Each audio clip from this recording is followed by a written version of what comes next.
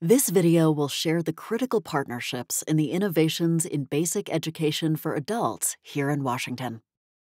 The Washington State Board for Community and Technical Colleges, or SBCTC, is responsible for administering the adult basic education components of the Workforce Innovation and Opportunity Act of 2014, Title II Adult Education and Family Literacy Act.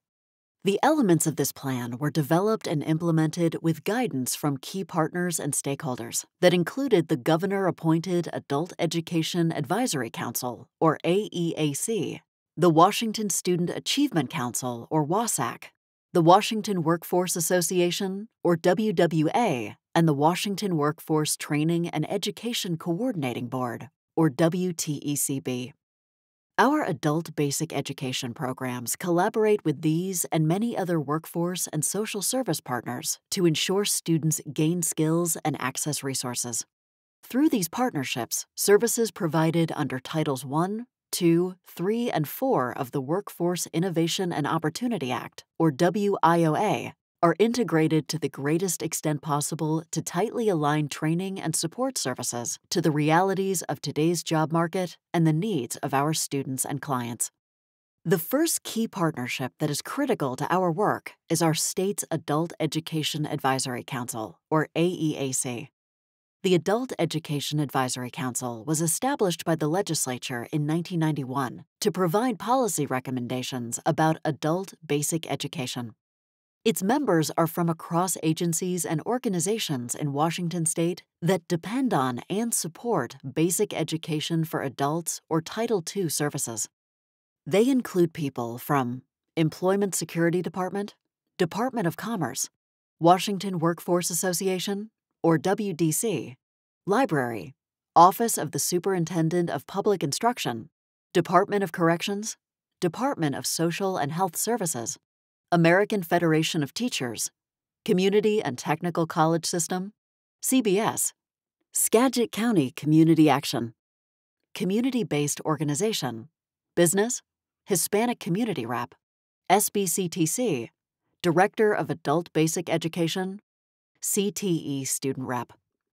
This group is a highly respected advisory group and really listened to by the governor, legislators, and our state's congressional delegates. The Council has offered recommendations to legislators, the State Board for Community and Technical Colleges, and the Workforce Board on a variety of issues that include a single assessment system for adult basic education across agencies, which resulted in the CASAS test, the setting of $25 tuition rather than the much higher amount proposed by the legislature, and they were the champions for the development, implementation, and expansion of High School Plus, to name just a few. The Washington Student Achievement Council, or WASAC, provides strategic planning, oversight, advocacy, and program administration to support increased student success and higher levels of educational attainment in Washington state. WASAC ensures the quality of state financial aid programs and services that support educational access and affordability. WASAC administers the Washington College Grant, which is available to basic skills students concurrently enrolled in college programs. BEdA collaborates with WASAC in ensuring that our students are included in policy and initiative building. The goal of the student services staff at the State Board for Community and Technical Colleges is to support the system's colleges in fostering student success. Student Services supports college services like financial aid, enrollment, advising, and registration. BEdA collaborates with Student Services to ensure equitable access to resources for BEdA students, including access to opportunity grant funds through iBest, access to federal student aid through Ability to Benefit, and the coordination of advising and navigational services for BEdA and transitioning students.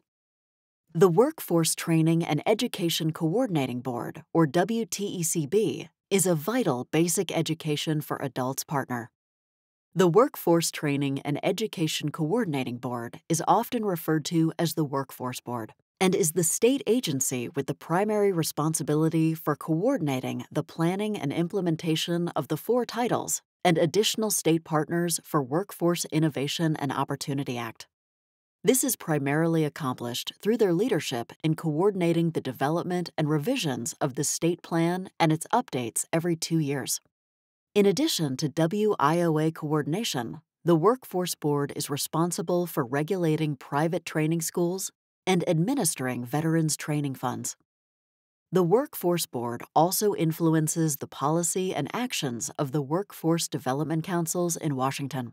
This is all done to accomplish the Workforce Board's primary goal of strengthening and enhancing the overall workforce development system for all Washington residents.